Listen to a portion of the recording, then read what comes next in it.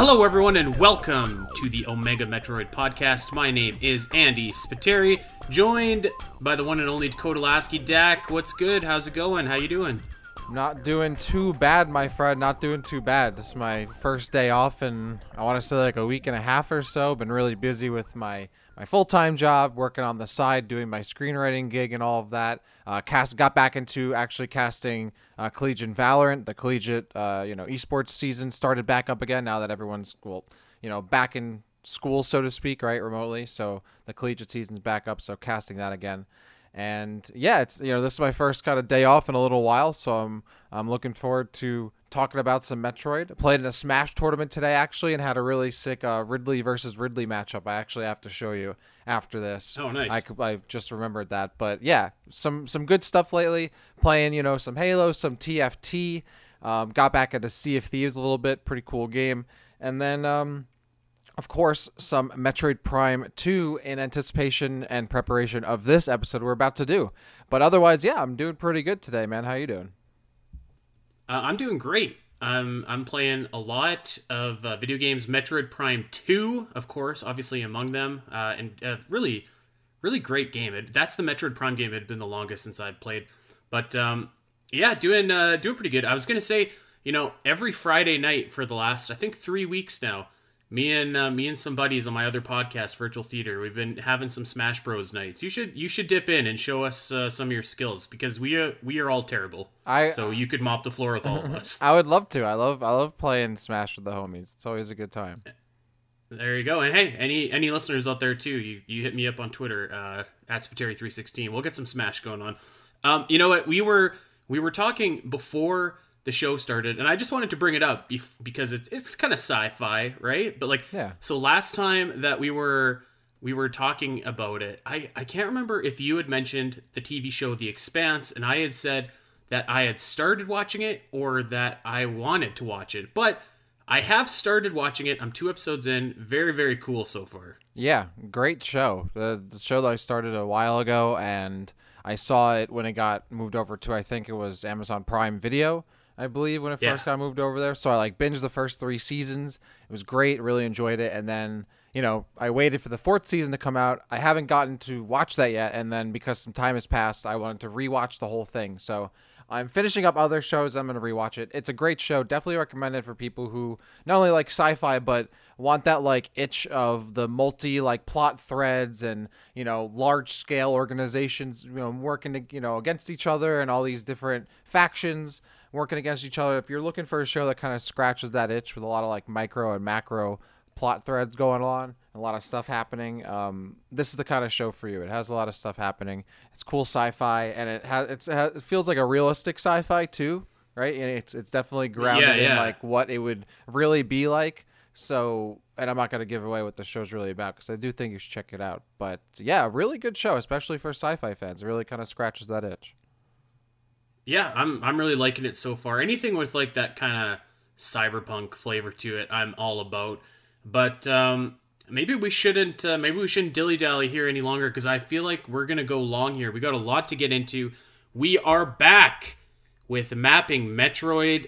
Anybody that was paying attention to at least my Twitter probably knew that we were covering something from Metroid Prime 2 Echoes, and at least to me, when I think of Metroid Prime 2, I think of Sanctuary Fortress. That is the area in the game. It's the standout for me. It's kind of like Phendrana Drifts for the original Metroid Prime.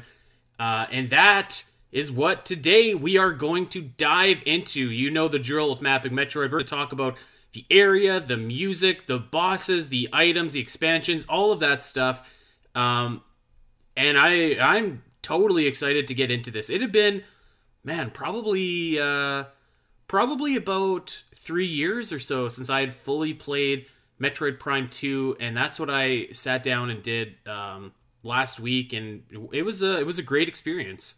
Absolutely. I mean, this is still one of the best Nintendo games of all time, right up there with, of course, the other Metroid Prime games. And honestly, the more I played it, I was like, damn, is this game better than the first Metroid Prime? It might be. And that's what I love about these games. It's always making me reconsider and reevaluate. but also appreciate how much I love them. And I was also replaying Metroid Prime 2 for the first time in a while. I would say it's probably been around, I'd say about the same amount of time, maybe 2 years for me. Maybe I played it like 2018, I think, when I moved into my new apartment. I think I played all the Metroid Prime games around that time. But this was the first time that I was replaying Metroid Prime 2 with mouse and keyboard because I was playing it on Dolphin and PC. And wow, so good. Oh my god, I can't gush enough about playing these games on mouse and keyboard, but going through this game as well, amazing. Really just opens the game up, really fluid, really awesome. Can't recommend it enough. And it was nice to go through this game with a nice, fresh lens, so to speak, and new legs after a few years. So I'm really glad that we went back to this game because this is an absolutely amazing game. Might be the best game in the series, and is certainly one of my favorite games of all time. You know what? I want to go back to something that you said because, I mean, you know how I feel about mouse and keyboard. That ain't my thing. But I will say that, dear God, I almost might have played it on mouse and keyboard because of the amount of like ridiculous chords and stuff that I needed to get out to play this game. So I had to go and plug in my Wii U, which I then needed to plug in the stupid game controller, gamepad for that Fisher Price toy. I then had to go and get the Wii sensor bar and set that up, and then I had to go get my Wiimote and nunchuck and put batteries in it. Like, good God, these games need to come to Switch. The trilogy needs to come to the Switch, and it needs to come like yesterday, because when we do future Mapping Metroid segments and I want to go and freshen up and replay Prime 1, 2, or 3, please, Nintendo, I'm begging you, don't make me go and get all of those cords and set up all of that hokey gimmicky equipment. Just put it on the Switch. Do what the people want. Put it on the Switch. I don't know what you're waiting for. Yeah, I got it. I had to get that out there. I definitely don't envy you, man. It takes, I don't know, maybe 2-3 clicks for me, and I can open the game up real quick, and I'm good to go. So I 100% agree. Put it on the Switch. It's really like, even if it's just for people who've already played the game, just to make it more accessible, just so, yeah, you don't have to drag out all your old consoles, which are like retro consoles at this point, right? To play these great games.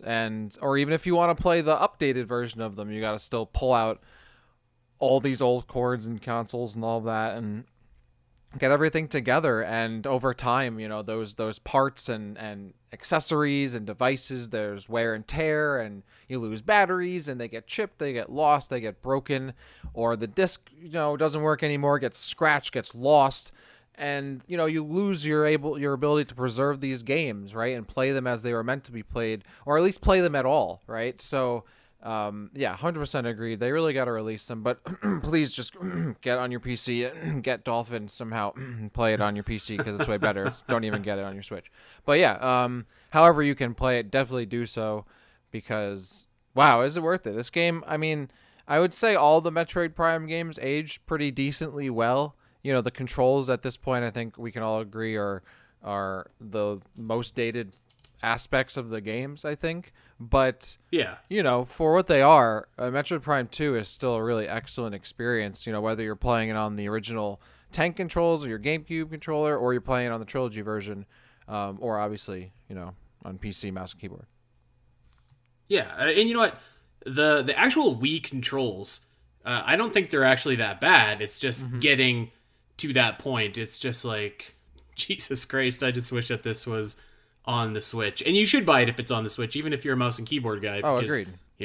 We need those copies of Metroid to sell. You know what? I almost forgot, before we get into Sanctuary Fortress here, over on the Metroid database, Omega Metroid Discord, a dude by the name of Chris06 asked us a really cool question.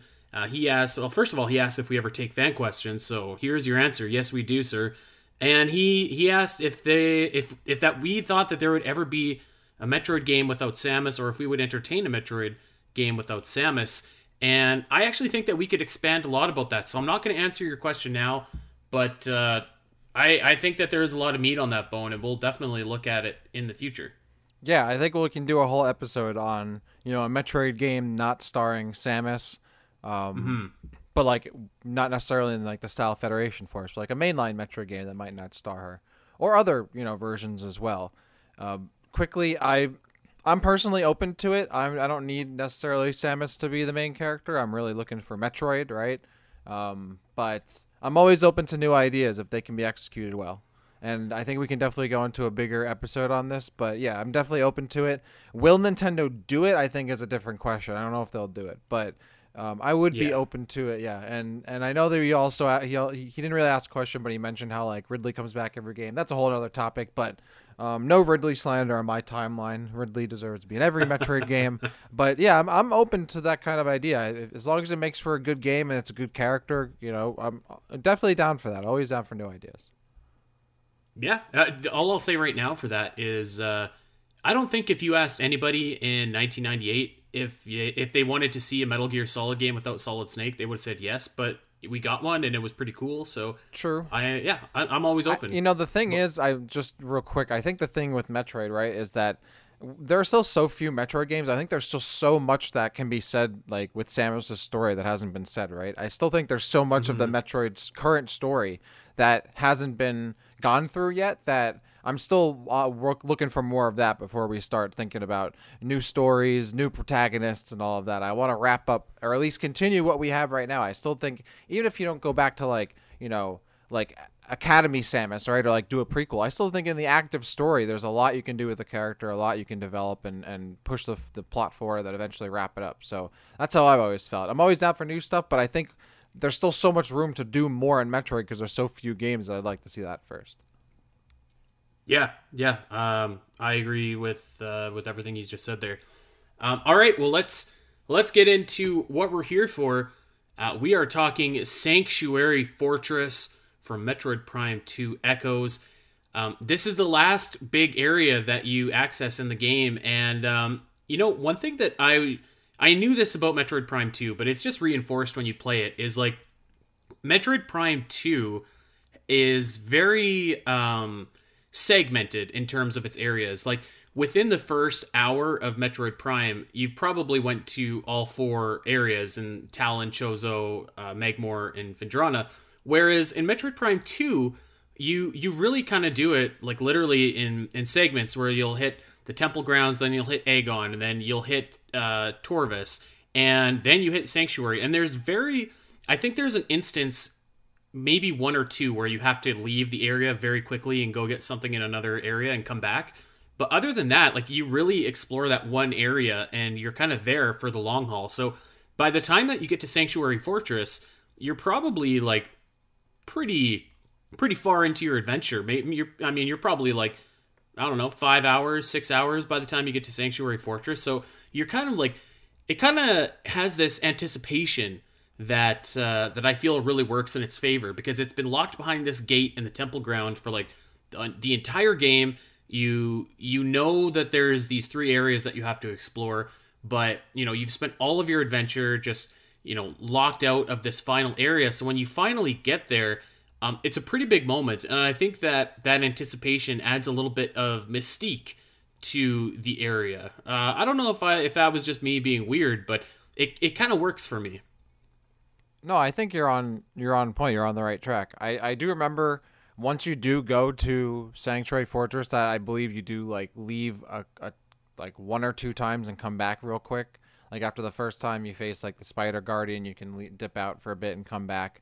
When you get like the Sunburst, for example, which I believe I did. But yeah, no, I agree. It's like that foreboding on the horizon looming over you kind of locale that you finally get to. And of course, it's such a grandiose and what a spectacle of an area too, that when you finally get there, like it's really satisfying when you finally step up into that cliff and it's all right in front of you.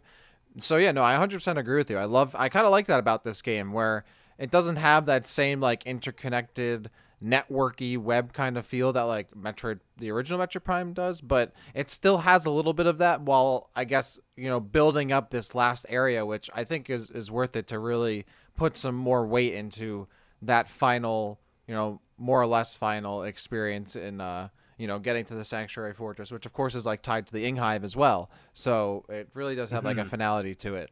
And yeah, no, so I definitely agree with you there. I think I like that that's the kind of like motif they went with it. It's good because it's different than what Metroid Prime did, and I think that Echoes needed to be a little bit different. So Yeah. I like that they do this, and like, man, what a fantastic area.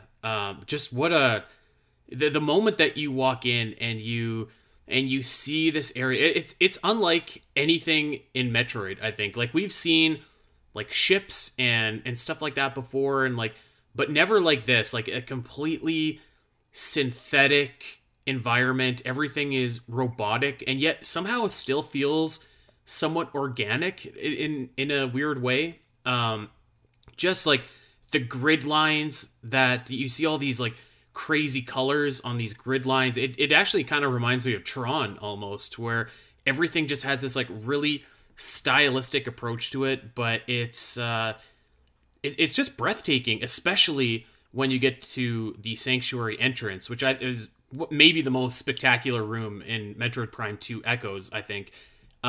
One one criticism I would have of Echoes, up to the point that you get to Sanctuary Fortress, is, by its design, it's kind of like visually, it's kind of like a darker, like blander game in the sense of like it's more muted and the colors are a little bit, they don't pop as much as they did in Metroid Prime. But man, when you get to Sanctuary Fortress and you see like the city underneath, all the lights from all the like in the background, and then these awesome grid lines going everywhere, it's just like, it's breathtaking. It looks just phenomenal. Yeah, when I first went back here, right, and I was playing it for this episode, I immediately thought of how we did like the cut content and like the Metroid Prime 1.5 stuff, and I immediately thought like, how Metroid Prime 1.5, the whole idea is how she's on this big ship with all these AIs and stuff, and I figure like, I feel like this is what it would have been like a really like Sanctuary Fortress is like a smaller version maybe of what that whole game I think would have looked like, and aesthetically kind of been like that really hyper like technological, like dynamic. And I wouldn't go as far as saying organic, but yeah, like that kind of style, just the look of it, like the lighting and all of that. Like I immediately thought, this is probably what Metroid Prime 1.5 would have looked like. How like all the AI and all the robotics and the ship would have gone down. And I love the aesthetics of this of the whole area. Like, yeah, the grid lines, like the constantly moving like spider tracks, and the lights that like really like pop out, and like the outlines and edges of all these like really hard like geometrical shapes of that stick out, like jut out of this cliff, right? It's absolutely love it. And you mentioned the city too, which, lore wise I think is so cool, because number one, it shows how absolutely immense the Luminoth society must have been, right? I mean, that city is crazy huge. Oh yeah. And it looks like it's still living and going, which obviously it's not, but I believe there's a scan or some kind of lore in there that mentions how, that city ran on, I believe, like some kind of nuclear power, and all of those reactors and all that power is still running, right? So it's all there, like all the energy and all of the grid itself, the energy grid is still running, but there's no one there, right? They're all the Luminoth are gone. So I always loved that, and as a kid, I hadn't yet like grasped my head around that, so I was like, oh wow, like I feel like the Luminoth should be fine. There's tons of people down there, like it's all lit up. It must be good, but obviously it's not the case. But I always loved that shot, and like the rain, like this like acid rain in the back. I absolutely, like some of the doors have these like rectangular like columns sticking out. They're like glowing red, and like tinged with like white and black. Really, really cool. And yeah, I always thought of like Metroid Prime 1.5 looking at this place. And I honestly think this is probably the coolest aesthetically location, not only in Metroid Prime 2, but one of the most throughout the entire trilogy. Yeah, this would be up there, I think, for sure. Like just the the code, you can see like this code that kind of rises from the cityscape on the bottom, and like it just adds such an atmosphere. I think that it's like so cool the way that, at least to me, like you have this entirely synthetic area, but like these machines are just, they're still doing their thing. They're like, it's almost like they're alive, and like they are alive, but it's just such an awesome area.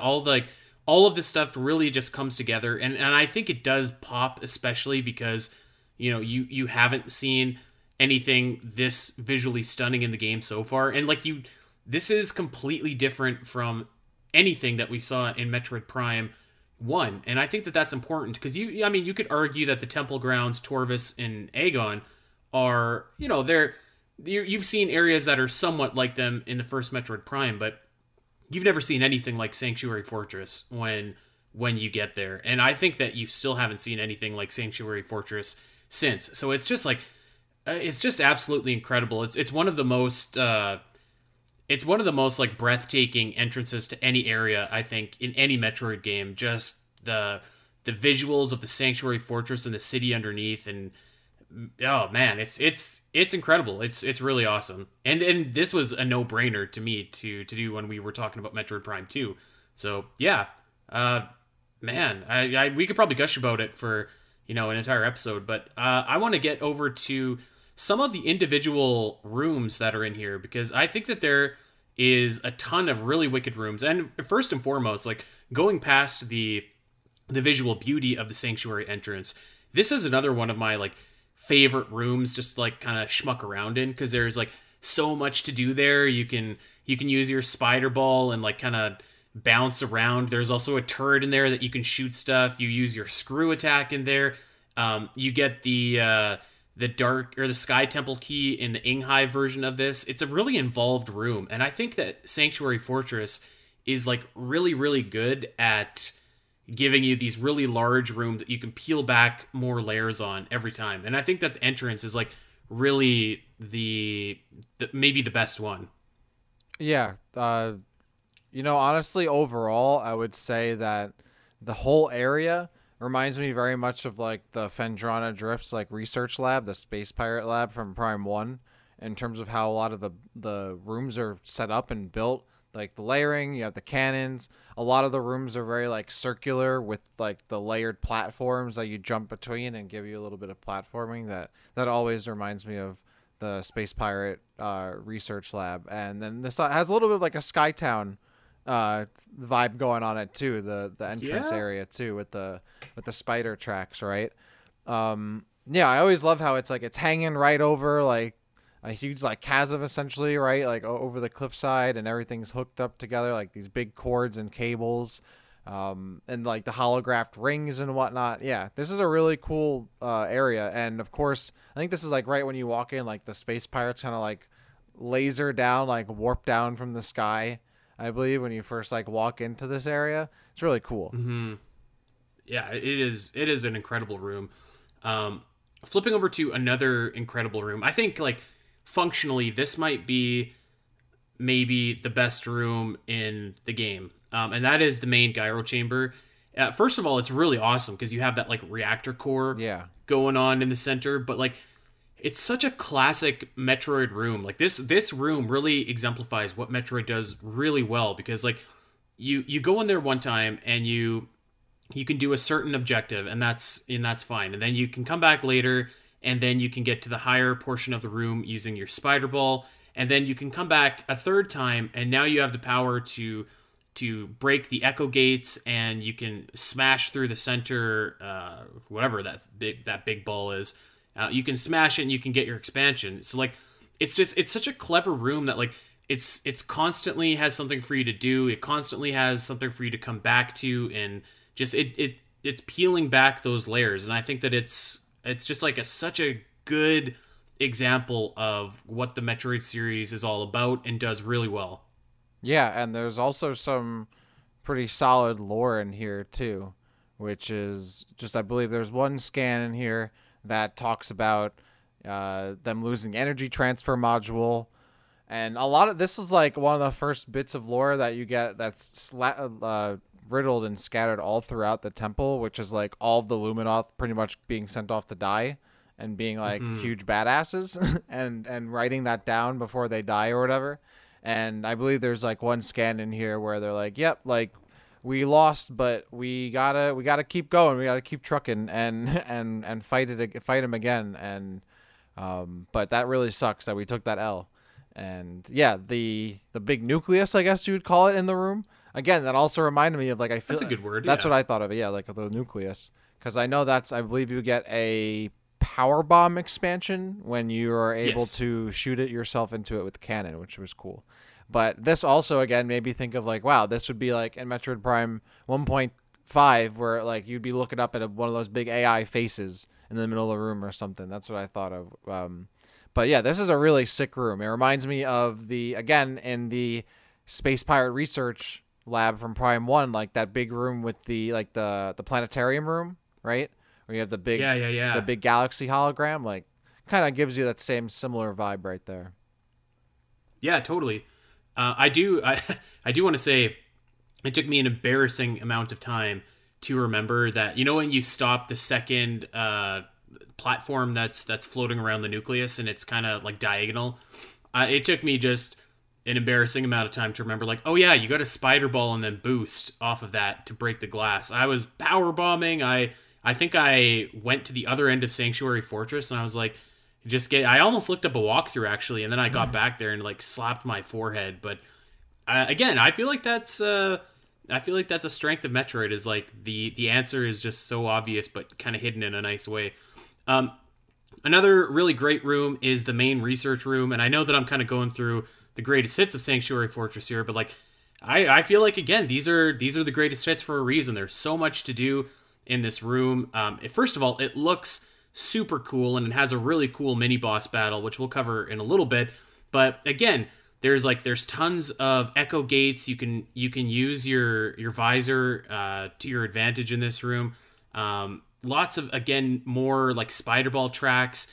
And it just like, again, it just looks really cool. Like almost every room in Sanctuary Fortress looks really cool. Let's be honest, but I really like the basically any room where you have to use the echo visor. I'm really all about, and when you get a power up for doing so, I'm all about.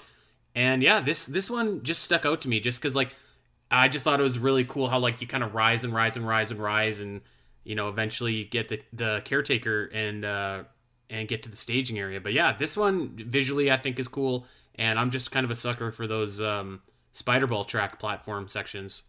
Yeah, it's one of those classic Metroid Prime rooms where you step into it the first time and it's pretty unassuming, but you know you're going to be able to do a lot more with it later when you come back. And yeah, there's that Hmm. like weird like I don't the laser drill boss in the like the second or third time you come back to this room that you fight, and of course it has a bunch of those what do they call them? The quad mates, M8s, the quad M8s that are walking around, which I Yeah. forgot that's what they were called. So when I scanned them for the first time again, there was like quad mate. What the?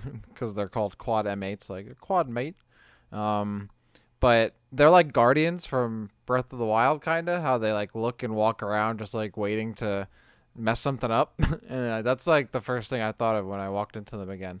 Pretty interesting enemies, though they can be kind of annoying. But yeah, that's a pretty cool room. I think it stood out the most to me because of the drill battle later that you end up in against it. Yeah. I never. You know what? Now that you said it, I could see that about how the drill or the drones or the quad drones are kind of like guardians. So yeah, I could see that. All right, I'm gonna. So I love almost every room in Sanctuary Fortress, but I do want to point out one room that I like screamed at my television at because it was so ridiculous. You know the room that the screw attack is in, and it's hidden behind that contraption, and you have to turn all of the four pillars or whatever to unlock it. I think so. That Yeah.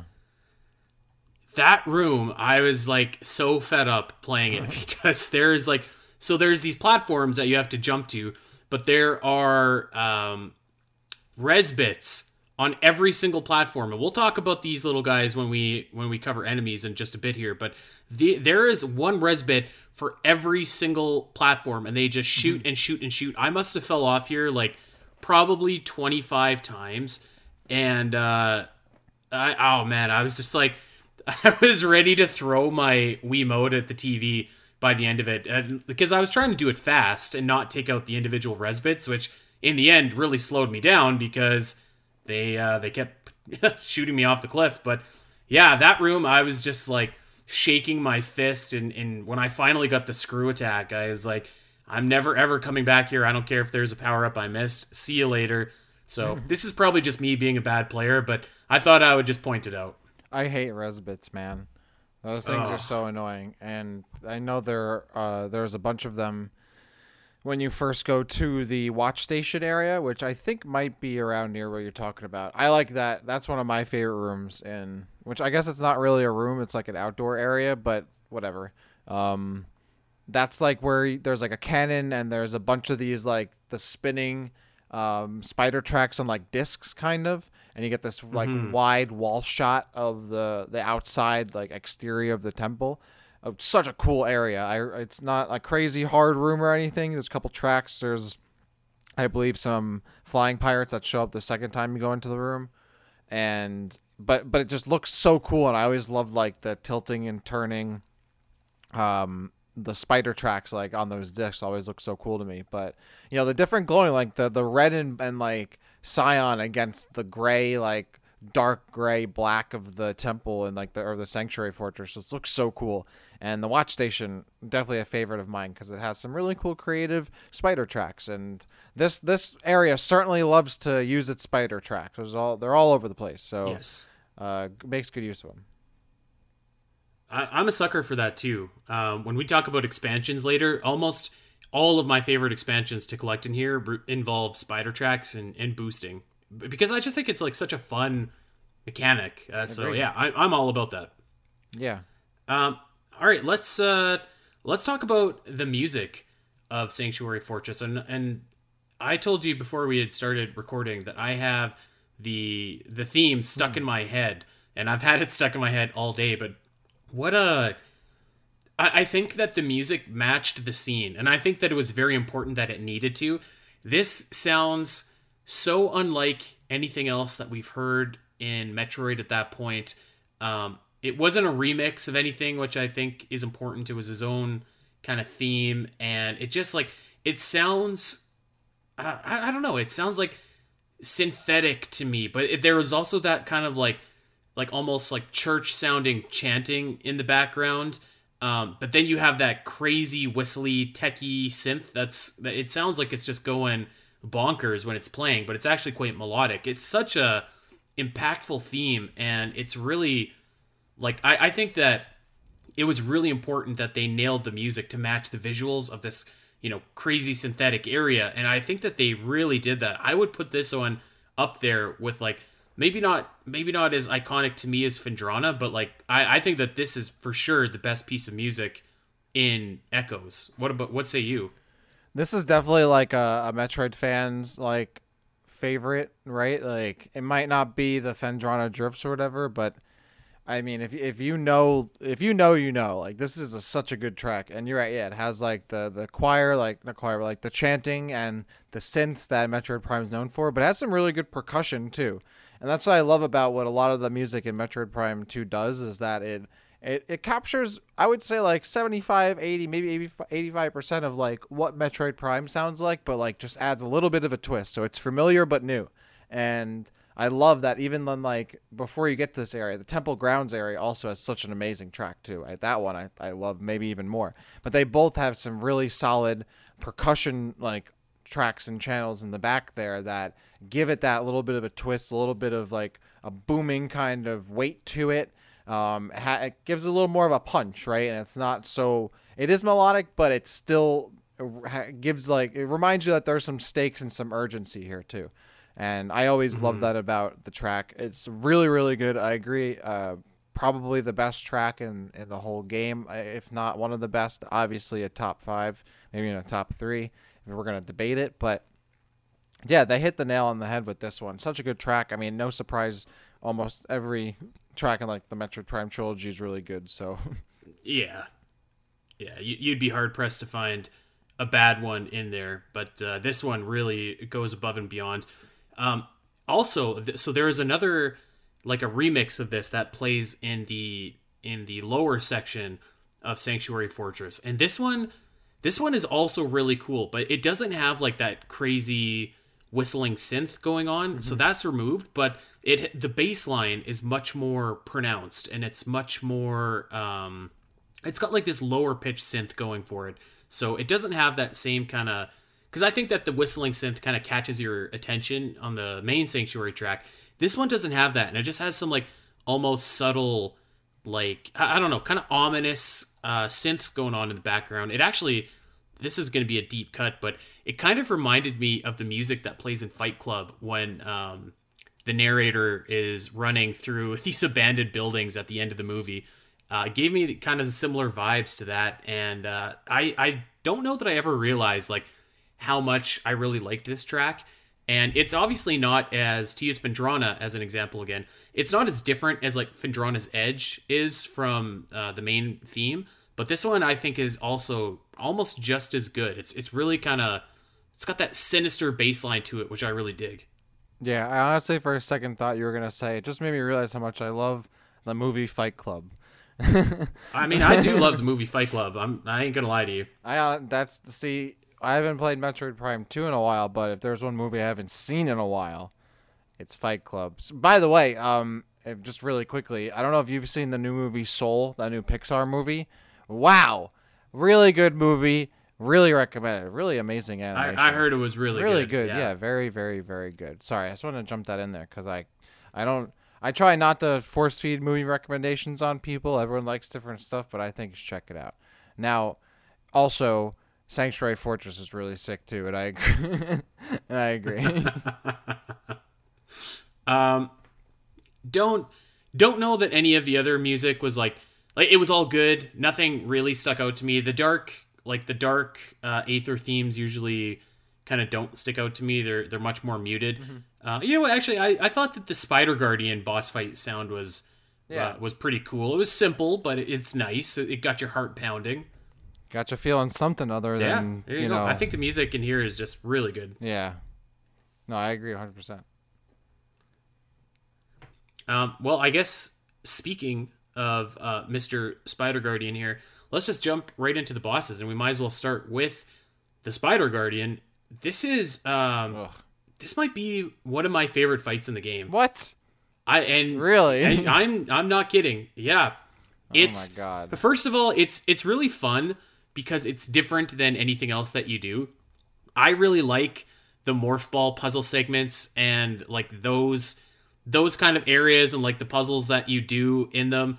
I thought that it was fun, like trying to quickly get all like the little bomb spots to open up so he could go and zap himself. It's just like it's so unique that I really appreciated it. And I don't know, it's just like it really stood out to me. And I think that it might be, it's probably up there with my favorite boss battles of the game. Like, it's not like it's overly complicated, but it requires you to act fast. It requires you to be precise with your jumps and your bombs. And I like that. You know, I will respectfully disagree. You know what? I feel like I'm in the minority there, so don't worry. You know, I will what's the right word? Maybe not applaud, but I appreciate and respect that they tried to do something different with these bosses, right? Like you have the Boost Guardian, the Spider Guardian, all of that. And yeah, they are different. They require a different skill set. Sure. But I always hated this boss. I never liked it. I always felt it was so tedious. It's one of those things when you're playing a game where you try something and like you're like, oh, come on. Like you keep like missing the right shot or like getting the bomb in the right place at the right time, and just like requires so much trial and error sometimes. And it's also like that one like flat shot. I mean, you do go to those other like the different structures and whatnot, and that's kind of cool. But yeah, this is definitely not one of my favorite boss battles. I'll stick to my big giant enemy monsters. Thank you very much. Instead of like termites in the wall that I'm messing around with. Like let's. I don't know. I've always hated the Guardian bosses in this game. I like that they tried to do something different. I don't think their horrendous bosses are really that bad at all. They're okay, but I always found them tedious as hell and couldn't wait for them to be over, and was happy that I got the Spider Guardian or the Spider Ball out of that creepy little thing's clutches and into mine. So yeah, different, but not my probably my least easily my least favorite boss in the area out of like the three. Oh man. Easily, Okay. easily. Okay. Okay. I'm gonna say that I think that Dark Samus is my least favorite boss Oh, I like that of one. this area. We've talked about this before, where there is the law of diminishing returns, and I think that you probably fight Dark Samus too many times in this game, and this fight in particular is very, very, very similar to the first fight, and I don't know, something about, like, I think that the setting for this fight is very cool when you're going up, like, the elevator and then you're at the top of Sanctuary Fortress. It looks very, very cool, but it's kind of missing the, how do I even say this? Like, the first fight has this like close quarters kind of brawl feel to it to me, and like there's stuff blowing up everywhere, and it feels like just a dragged down fight, which I thought was very cool. And there's nothing wrong with this fight. It's fine. It's just like, I think it's just the law of diminishing returns for me, where I'm like, okay, this is kind of like the fight that we did before, and then I know that we have to do this again later in the game, so it's like, okay, let's just get this over with. It doesn't help that like Dark Samus is so annoying to hit. Like she just zip zaps around everywhere, so it's tough to hit her. But yeah, I don't know. This isn't a bad fight, I don't think, but it's probably my least favorite one. Although the theme, of course, obviously rocks. Oh yeah, it does. I was about to say, you gotta at least appreciate the good music. Oh yeah, for sure. So I don't remember where I put this fight in our boss fight rankings list, and I'll always note that any one of those ranking like episodes, I could definitely change my mind on, on a dime on any of those opinions. So going back to this boss fight, I would mostly agree. Yeah, I do think it has a bit of diminishing returns. I still thought it was a pretty cool boss fight for what it is. I like Samus is gets in your face like flying right at you, and she's boosting around, which does make for a hard target, but I thought it was fun to try and chase her down, and she's flying into the air and shooting shots off at you. You got to throw on your dark visor at times. She's boost balling around, which are kind of just filler moments, but I like the moments where she's flying at you or flying into the air and taking long range shots. Yeah, I would say it's a pretty good battle. Not I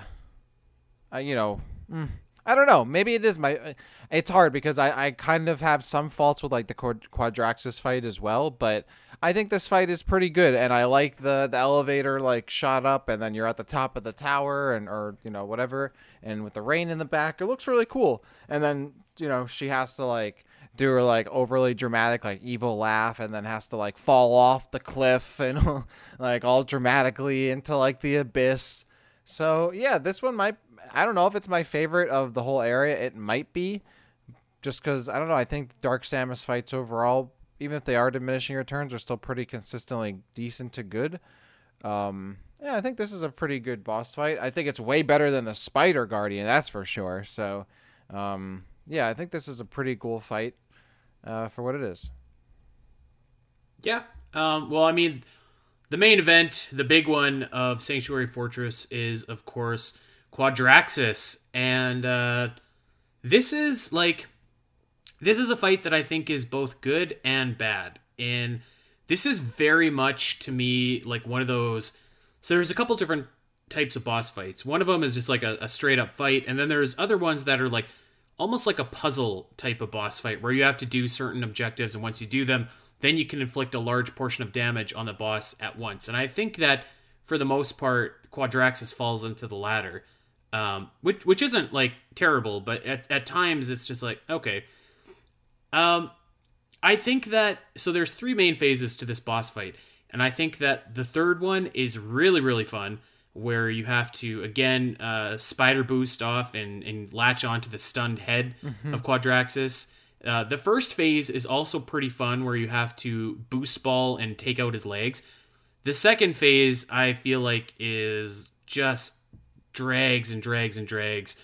It requires using your Echo Visor to basically damage the Echo Sonar, whatever's going to Quadraxis. And while you're doing this, there's a ton of the quad enemies that are, you have to deal with.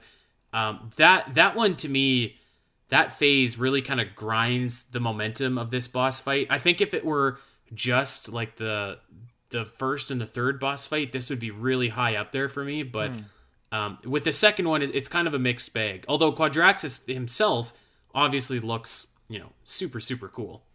Actually, now that I'm looking over my notes and thinking about it more, I do think this is probably my favorite boss battle overall, and or from this area, that is.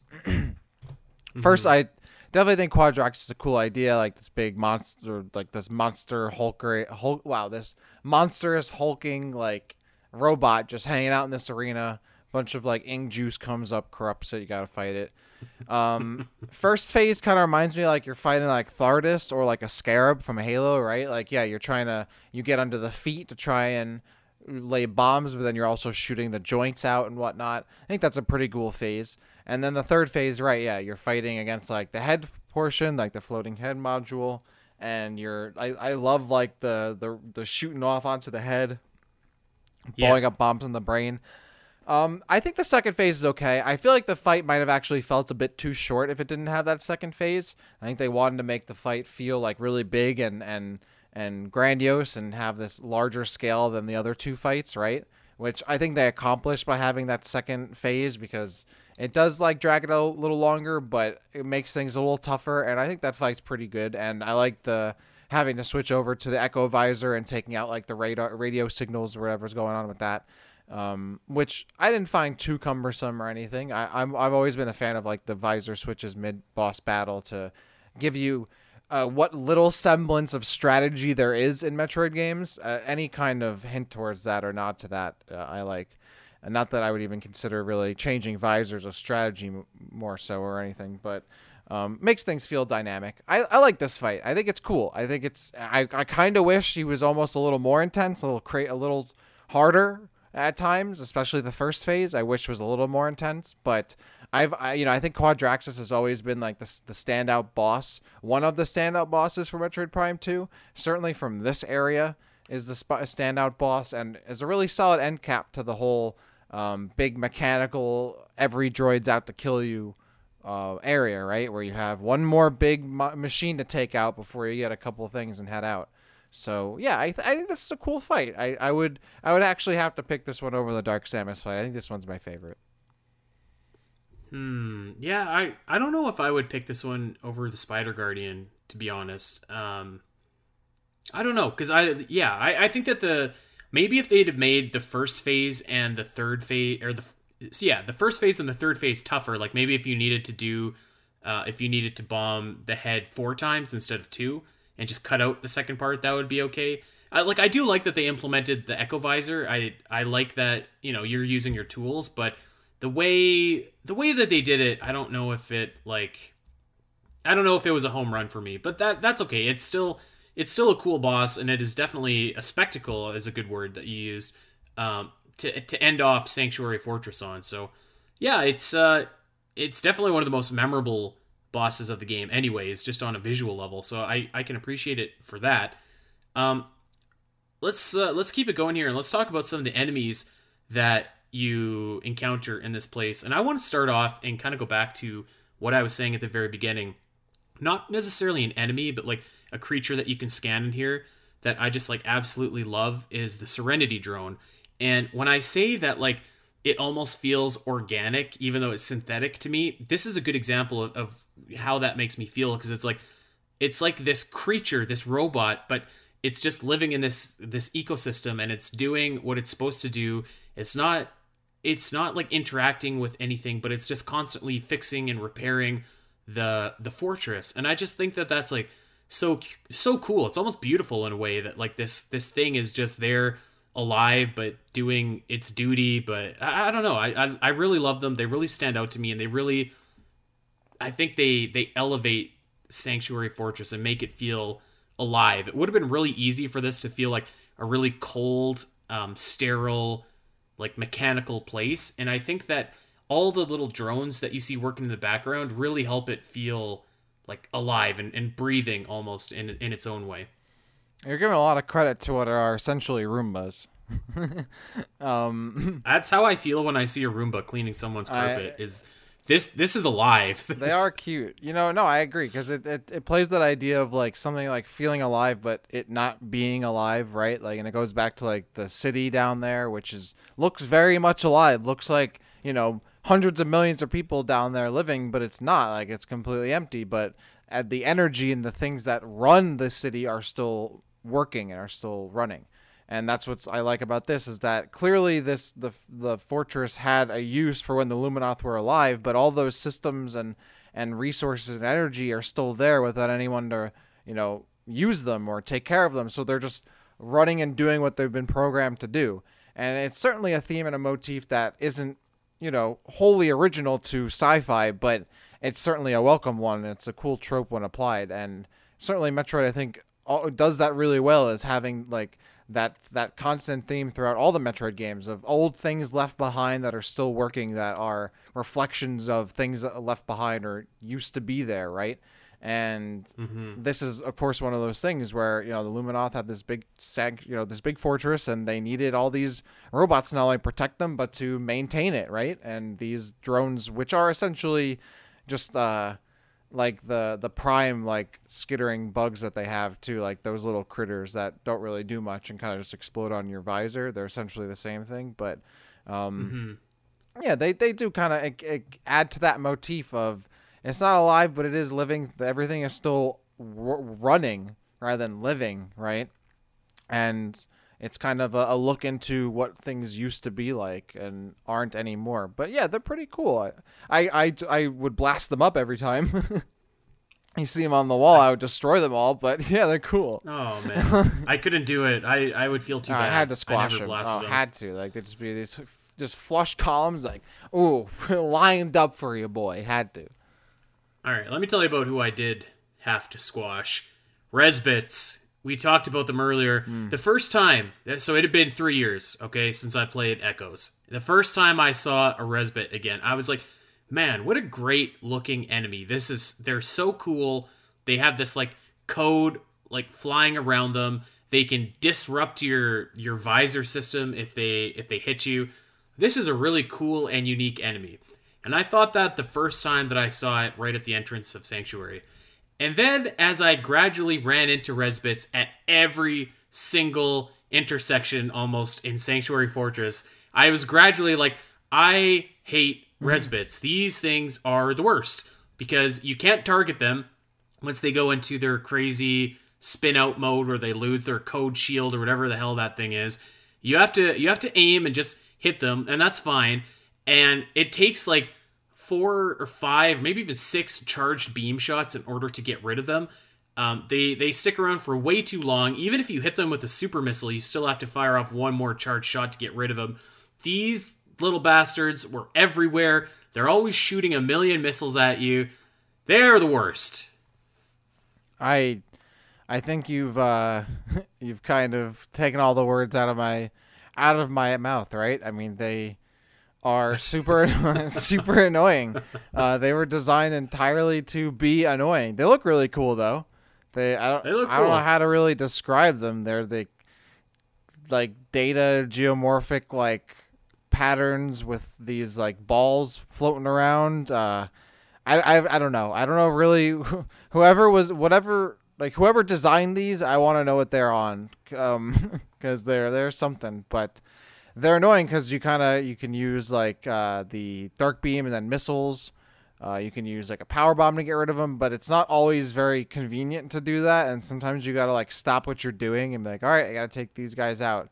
And I think they're cool to look at, but yeah, super super super annoying.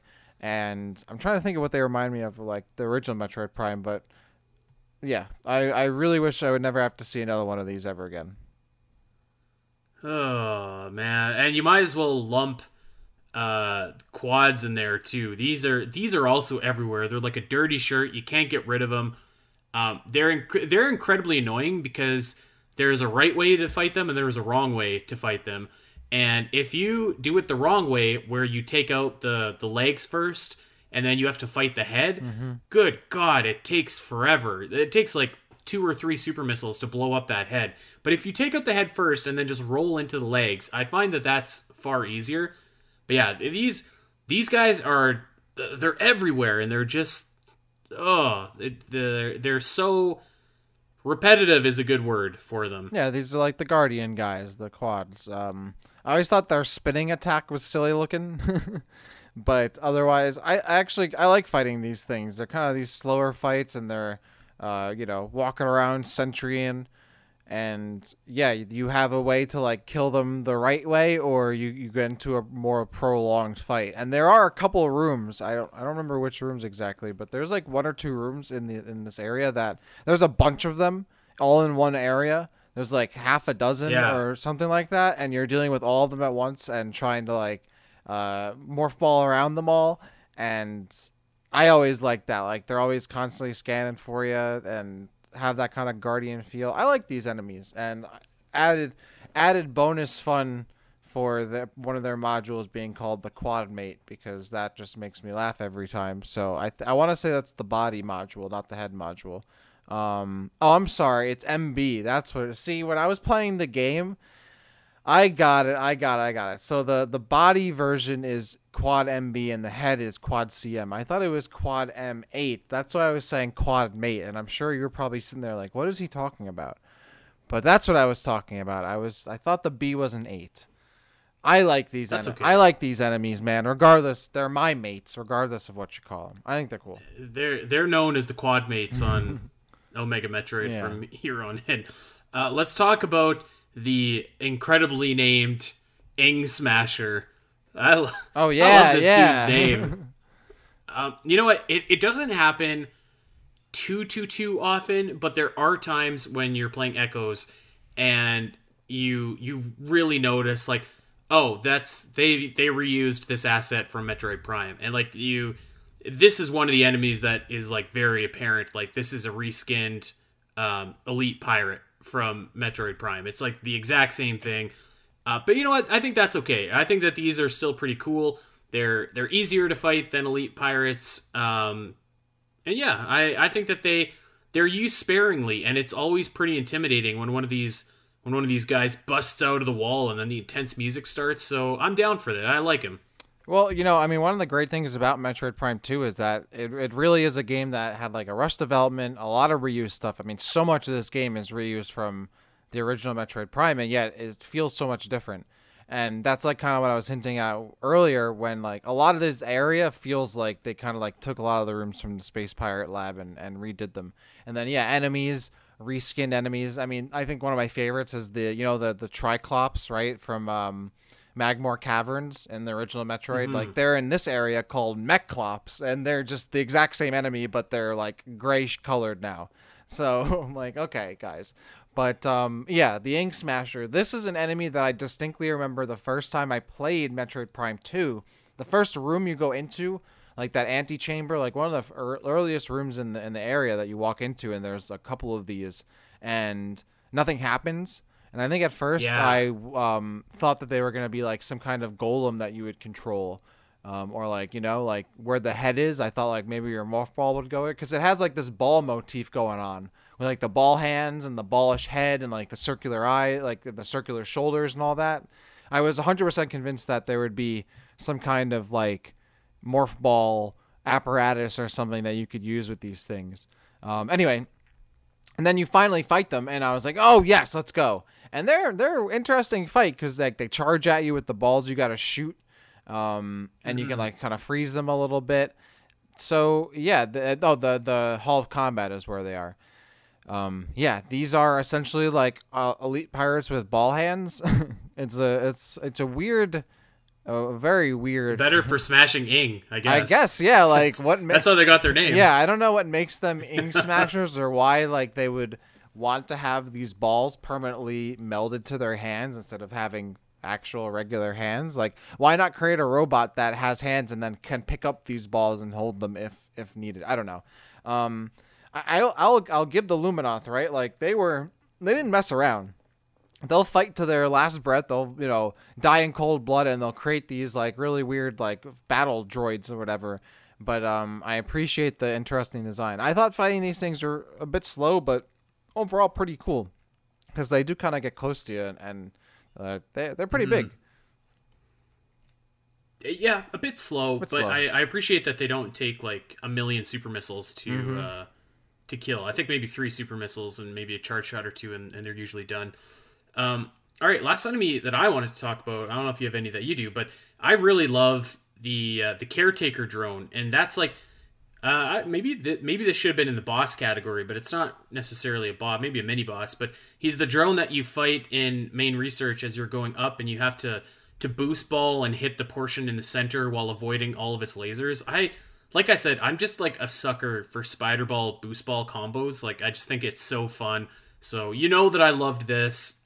It's a really cool fight, and again, it's different, which I appreciate, and incorporates Samus's morph ball a little bit more into the boss fights, which I also appreciate. So I'm really, this is high up there for me in terms of both like enemies and in terms of like, I don't know, a quasi boss fight. So this guy really sticks out to me. I think the enemy that I would say is like my honorable mention are the octopedes. If you remember, like the little ball, like chain of like Oh balls. yeah. I don't know. I just like They're cool. they're just cool little dudes that like move around, and you shoot one, and they all like fall apart and roll around and explode and whatnot. They're not a hard enemy or anything, and I'm not even sure like what exactly, like why they would be made. Like apparently they're supposed to be like patrolling sentry like security drones, but I really like they're, I guess they would be a threat to normal organic matter, right? Like not Samus walking around, but they're not like very particularly strong or anything, so they're kind of just like a nuisance, if that. But that's why I think they're so funny, because I'm like, I don't understand how this would keep anyone safe, or what they're doing that like cameras can't do. And yet they're around a good amount of the area, and they're pretty funny to fight. And I always just like, why does this exist? But another one of those like, why does this exist? Metroid enemies that I think are kind of cool to look at and fun to shoot at. You know, and no matter what, no matter how far away you are, the little balls, once you shoot them, always just seem to land right in front of your face and blow up. Yeah. So that's a good talent to have. You know, we've been kind of touching about some of the different lore that you can find in the area here, and I do think that there's a couple things that do stick out to me that I thought were cool. The first thing that I thought was pretty neat, and you can kind of see it and make your assumption when you see the giant city, but the Sanctuary Fortress is like, you know, you find out that it's basically the first settlement that the Luminoth made when they got to Aether, and that's when the golden age of the planet kind of started. And that makes a lot of sense, because you see all the lights, you can infer that like most of the Luminoth actually do live there. It makes the most sense that they would probably live there, because the other areas that you see in the game are a bog and a wasteland. So I do like that, and I think that it's, you know, pretty cool that you can kind of trace back where the Luminoth actually originated from. Yeah, I think one thing that not gripe, but one thing that was always a stickler for me from the original Metroid Prime is that the Chozo were obviously there, but it didn't look like lived in. It looked like they were there, right, and worked there and excavated and did like stuff and colonized, right, Town 4, but you never found like an area where like, oh, the Chozo could have like, this is where the Chozo slept, and like this is where like cultural things, you know, like maybe the Chozo ruins like outer lobby area, right? That could be kind of like a main plaza for a Chozo kind of town, but I never really felt like, oh, the Chozo could have lived here, literally, right? Even though they obviously did somehow, but we never really get a taste of that. And this is like the first place where the fortress itself isn't like you would say lived in, but certainly obviously could house like Luminoth soldiers and whatnot. But then obviously the city right there shows that like there's a huge sprawling metropolis, and I think it's like a hyper metropolis almost, how big it is. You know, show that there was more to this like society than just, okay, fighting the Ing and the soldiers and all of that. But there, you know, there was a whole culture, a whole civilization of just, you know, normal, you know, probably Luminoth who had nothing to do with any of that stuff.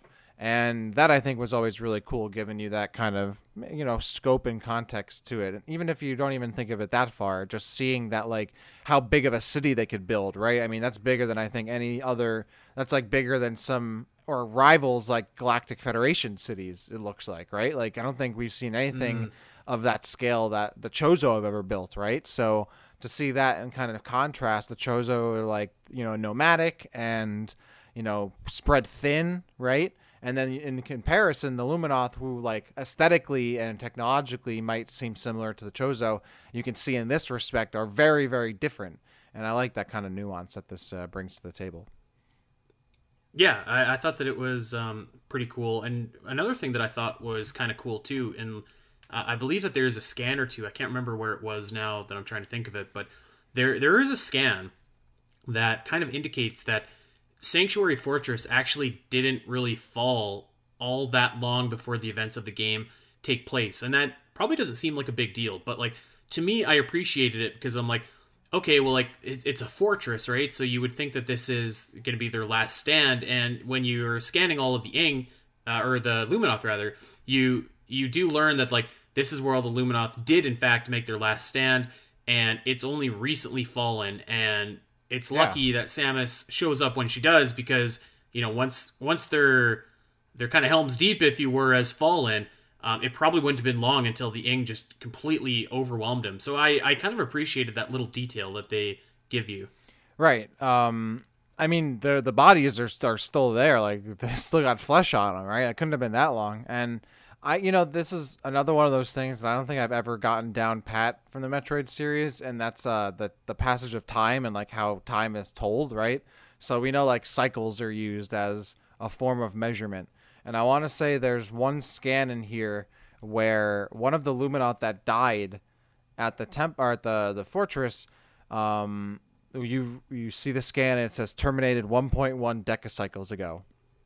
Mm-hmm. So I don't know. I always thought a cycle was a year, but I don't think that's the case. A cycle could have been like a day, right? Like, or a week, in which case maybe a decacycle is only a 10-day span, or a couple month span or something like that. I think it honestly might be days, and I'm sure someone in the comments will correct me, but 1.1 decacycles makes me feel like, okay, it was like 11 days ago, which maybe seems too short or too soon, but I mean those bodies they're right there. Like those bodies are kind of fresh almost. Like they're still skin on the bones and whatnot, right? Like they haven't been there for mad long. It's not like they're skeletons, so it couldn't have been that long ago. Yeah. But yeah, it's definitely where like, okay, like that's pretty much right where everything kind of went down, and that was kind of their last stand for sure. Yeah, and like you kind of infer that like once they lost the sanctuary, that's when they were like, okay, we need to go into stasis or whatever it is that all the Luminoth go into until somebody comes and saves our bacon.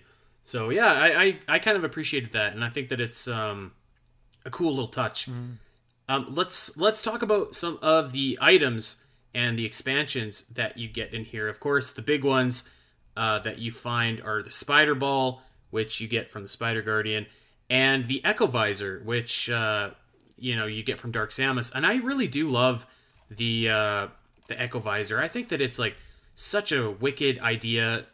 It's too bad that like you really only use it in Sanctuary. There's not really much use for it outside. There's a couple places here and there, but I guess like it doesn't really make sense for the rest of the game to have echo locks or sonar doors or anything like that. So I can appreciate that, but it is too bad that it's kind of limited in the way that you use the Echo Visor. Yeah, I always felt the Dark Visor and the Echo Visor kind of were not really stacked on top of each other in terms of like, feature a bit, like their usability, because they do different stuff. I always liked how the Echo Visor looked though. It looks awesome. It looks so sick. And obviously you need it for like the Echo Gates and like fighting Quadrax's head. And I want to say you get the Echo Visor after you fight Dark Samus, if I remember correctly. And yes. I think one of the cool things you learn through a bunch of getting these items in the fortress, by the way, is that like I think they were either all made or owned by like one particular Luminoth. So like you're getting that like kind of passed down from them. They all kind of use this technology against the Ing as well, which I think is really cool. The dark visor overall is a pretty interesting visor, right? Like it kind of just shows the difference between light and dark and all that. But the Echo visor kind of expands on that a little more, and obviously has this really, really like sick, like uncolorized, like I don't even know how to really describe it technically, look to it. But yeah, I thought the Echo visor obviously I think stands out the most. I would say out of all these newer ones, maybe I think you got the Annihilator beam here too. Yeah, you do. Yeah. Yeah, okay, so maybe the Annihilator beam sticks out a little bit more, but I always thought the Echo visor does, just because it's such a weird uh, pickup, right? I don't know. It's a cool. I like that they did that with these visors. They really tried to play on like the dark light motif, and the Echo visor does feel distinct enough from the dark visor. Yeah, and you mentioned earlier that there is a particular Luminoth that it's said that this was their technology. ACUL, ACUL, yes. KUL is the one that allegedly had the dark visor, the dark suit, the Annihilator beam, and it doesn't say the Echo visor, but that's where the Annihilator beam came from. So that's very cool. I think that this is a conversation for another episode, but I hate that Prime 2 uses ammunition. It makes me less incentivized to use the other beams, but you do. The Annihilator beam is like incredibly useful, particularly in the Ing Hive, where you can just draw all of the dark enemies to the portal, like the light portals, and they just basically kill themselves in front of you. So I really do like this pickup. We've kind of talked about the Annihilator beam before on our beam episode, so I won't spend too much time going over it here, but it's a pretty solid pickup, and works pretty much in tandem with the Echo visor for the most part. Dude, it's called the Annihilator beam, man. How badass is that? Yeah, this is like the ACUL, the champion of Aether, ACUL's weapon, right? Like this is his B&B.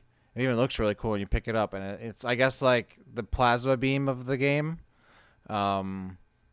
Yeah, this is I always love this one because it also gives you like the full like the charge disruptor, and then you have the sonic boom combo. But yeah, the Annihilator beam is cool, though it doesn't open certain kinds of hatches, which is kind of annoying.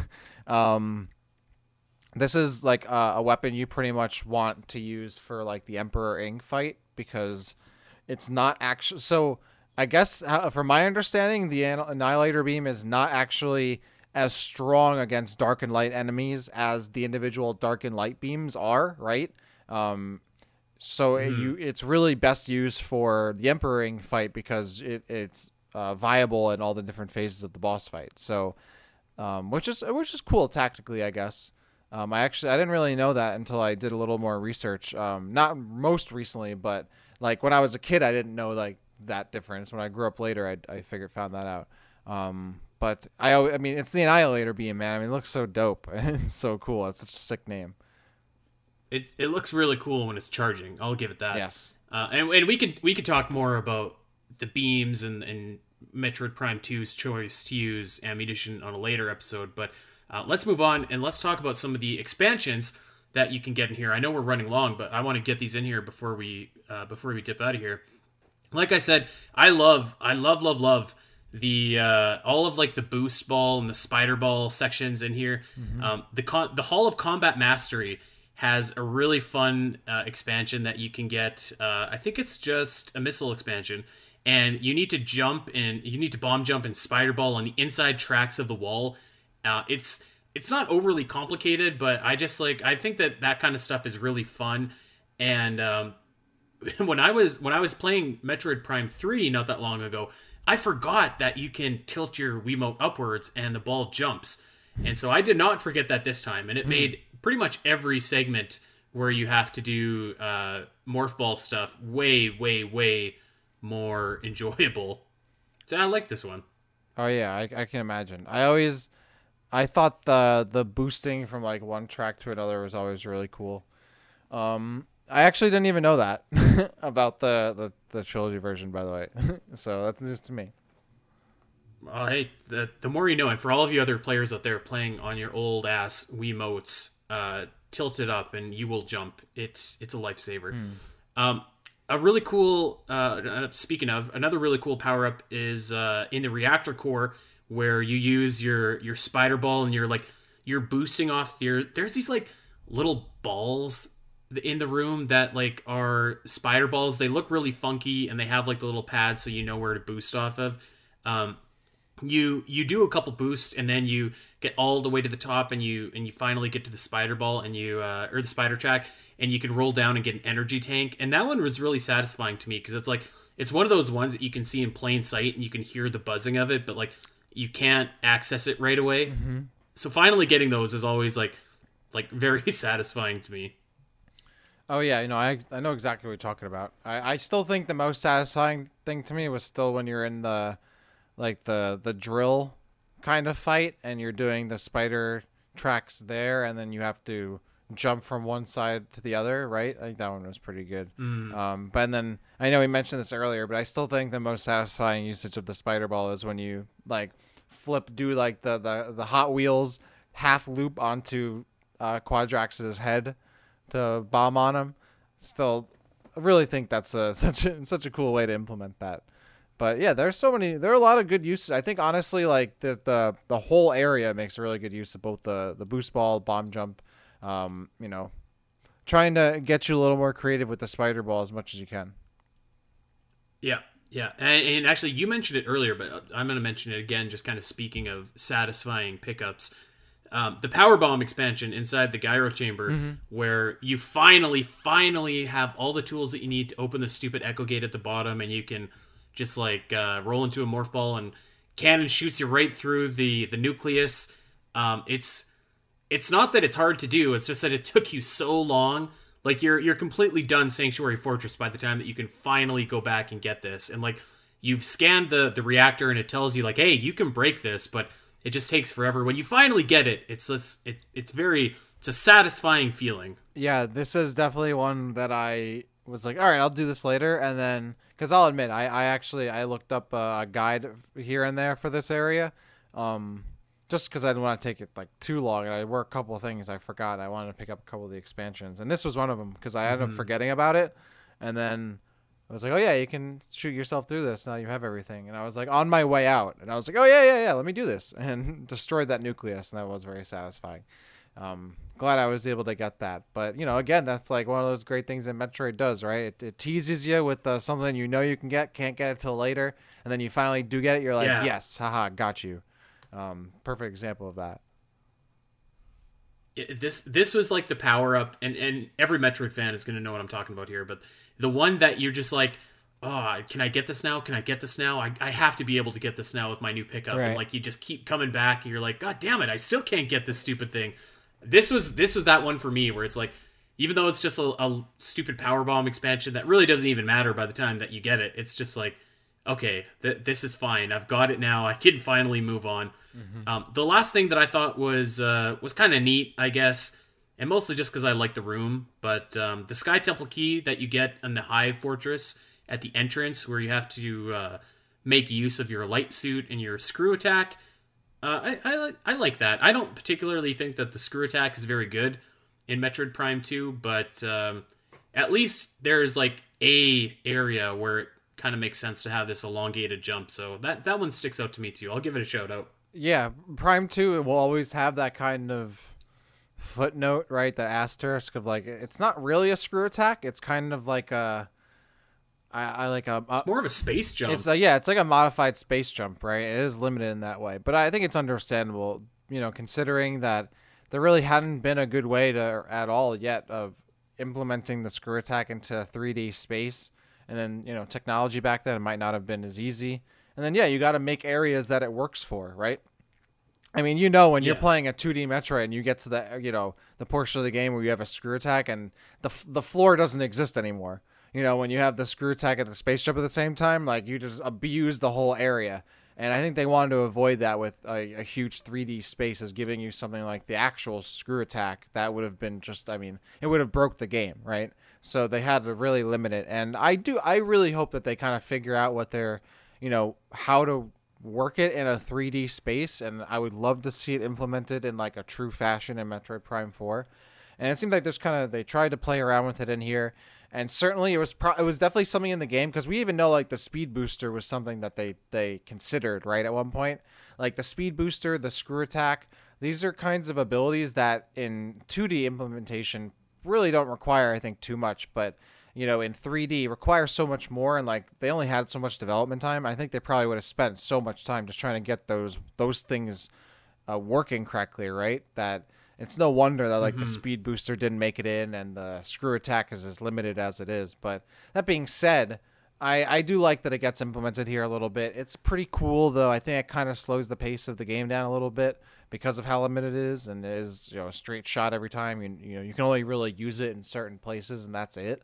And the game pretty much tells you when to do it, so it doesn't really let you get that creative with it either.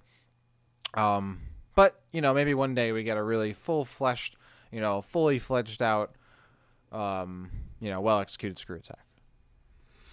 This is definitely a topic for another day, but I have an idea about how you could do the screw attack in a 3D space. Maybe we'll just do kind of a hodgepodge Q&A episode or something, and we can get to that. But for now, we should wrap things up because we are going just stupid long here. Dak, any final thoughts on Sanctuary Fortress before we get out of here? I think this is like along those lines of, if you go back to like some of the Metroid, like Metroid Prime 1.5 and Prime 2 concept work, and even some of like the Prime 3 concept art, where it looked like Retro wanted to go in like a more abstract kind of approach to things. And I think Sanctuary Fortress, even though it is still along the lines of like the usual sci-fi like technological look of things, it goes in a way, like in a direction that I think really takes it away from how Metroid usually looks a lot of the time, and at the same time still being a very familiar level, because it does take a lot from previous, like from Metroid Prime, and has a bunch of familiar enemies and power-ups and whatnot, but is a really, really awesome standout area with some solid lore, great aesthetics, awesome music, some cool power-ups, and across the board on average pretty decent to good boss battles. So I mean, this has to be one of the overall most consistent areas in all of Metroid, certainly in the Metroid Prime trilogy. One of my favorites, looks really cool, a lot of fun, and is a great part of the game. So yeah, I'm really glad we went back and revisited this, and I think all of y'all should, if you listen to this episode, go back and take a trip down to the Sanctuary Fortress and see how those quads are doing. Absolutely, but don't stay too long and visit the Resbits. Yeah, maybe they're not worth it. Yeah, man, what an area! Unlike anything that we've seen in Metroid before or since. I don't think. I think that's fair to say. I agree. So it's just a standout area for all the reasons that you listed, and really just such a unique experience. And for like the sci-fi nerd in me, I just really love that kind of that synthetic yet organic thing that I still don't think I've explained properly how that makes me feel, but that's okay. I really love it. It's for all the reasons that you said, maybe one of the best areas, if not in the running for the best in the entire Metroid Prime trilogy. So I can't put it over enough, and I am glad that we went back and covered Sanctuary Fortress. And wow, what an episode I think that we had on it. We are definitely going long, so we're going to get out of here. But we are going to be back next week, and I do believe that we're delving back into the world of Metroid theories. So that's going to be fun, and I'm looking forward to that. For now, of course, we want you guys to check us out over on Twitter at Omega Metroid Pod, at Spiteri316, and at DaxCity_. And of course, we want you to check us out wherever you get your podcasts, Apple Pods, Spotify, you name it, you go there, subscribe, and give us a 5-star review too if you think that we've earned it. That would be very cool. That is it. That is all. Until next week, everybody, take care.